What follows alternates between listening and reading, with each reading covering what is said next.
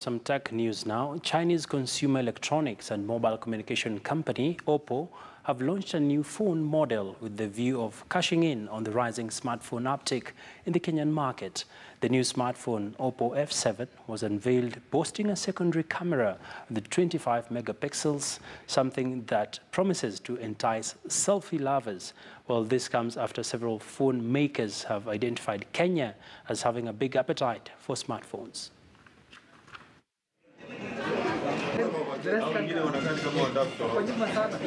So our target, why we introduce this phone, because we understand we have been constantly doing market research regarding smartphone usage and also the habits of the young people, what they like.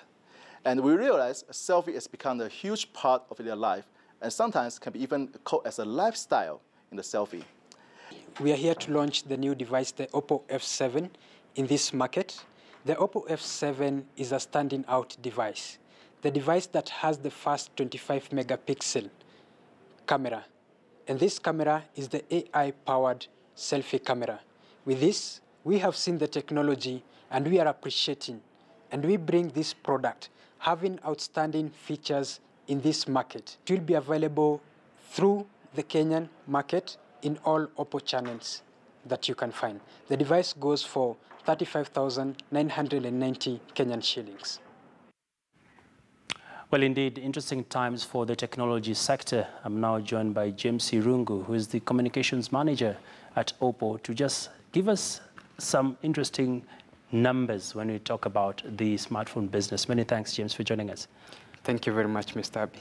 Well, picking up from the launch, of course, there's been a lot of competition in the smartphone business. What sort of differentiates what you have and what's in the market?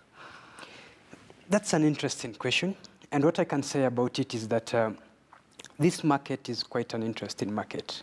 A market that has a lot of potential, but it needs penetration and it needs commitment. And that is what we, as Oppo, has taken advantage of.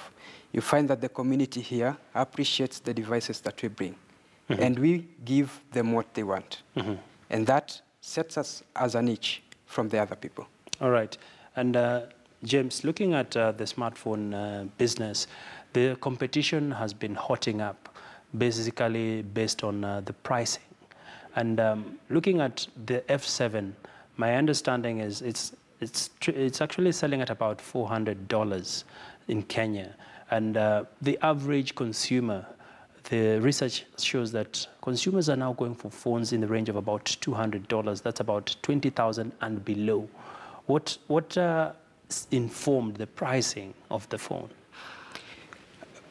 When you look at what we have done, this market takes two things for you to have it going: the price and also the value of the product. Mm-hmm. I come to understand that most of the people that time back, they mostly appreciated product that at a low end. You agree with me that? Mm-hmm. But now, people are changing this norm. And as you bring different devices, you find that this device has a value enough for you when you spend your money, and you will notice that. All right. Mm-hmm. Talking about the pricing, there's a lot of research that has been going into smartphones. Mm. And recent statistics show that 69% of Kenyans use their phones to take selfies. Is this a feature that phone manufacturers are taking seriously when it comes to the features of the camera, for example? Mm-hmm. We are in the 21st century a bit, and each and every person wants to stand out there.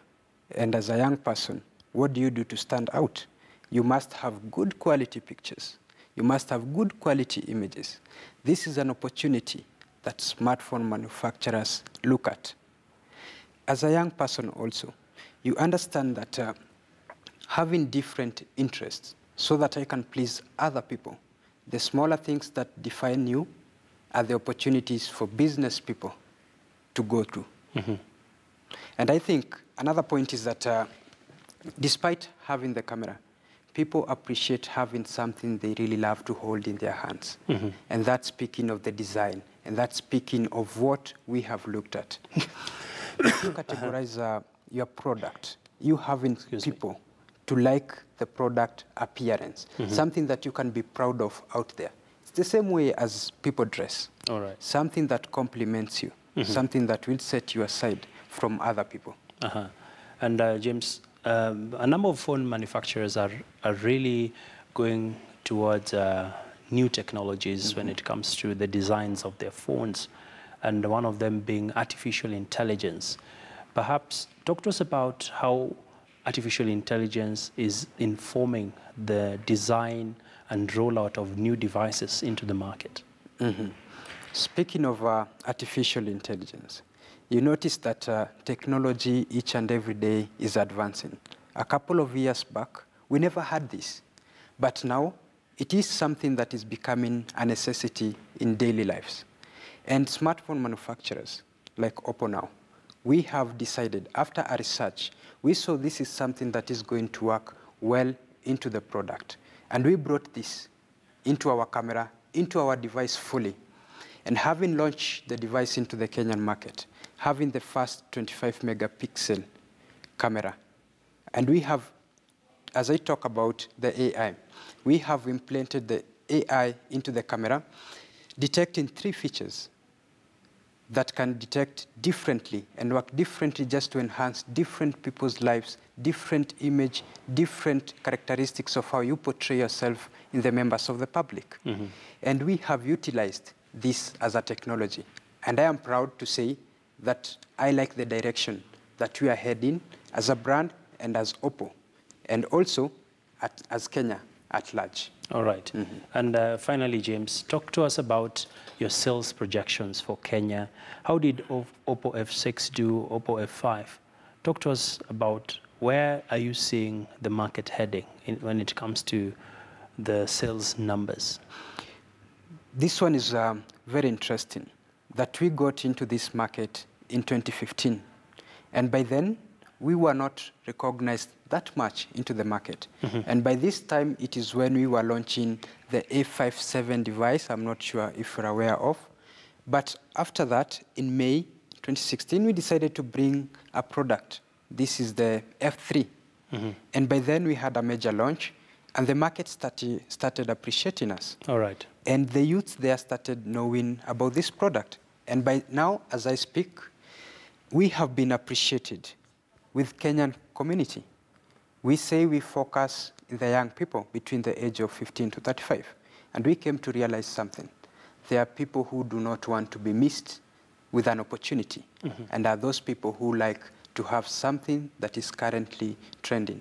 And what I can say is that we have been appreciated in this market, and we love what is happening currently. All right. Although you didn't answer my question on how many numbers you expect to sell, but that's perhaps a question for another day. Many thanks, James. Thank you very much for that. Well, James Irungu there, the head of public relations at Oppo, talking to us about the smartphone trends in the Kenyan market.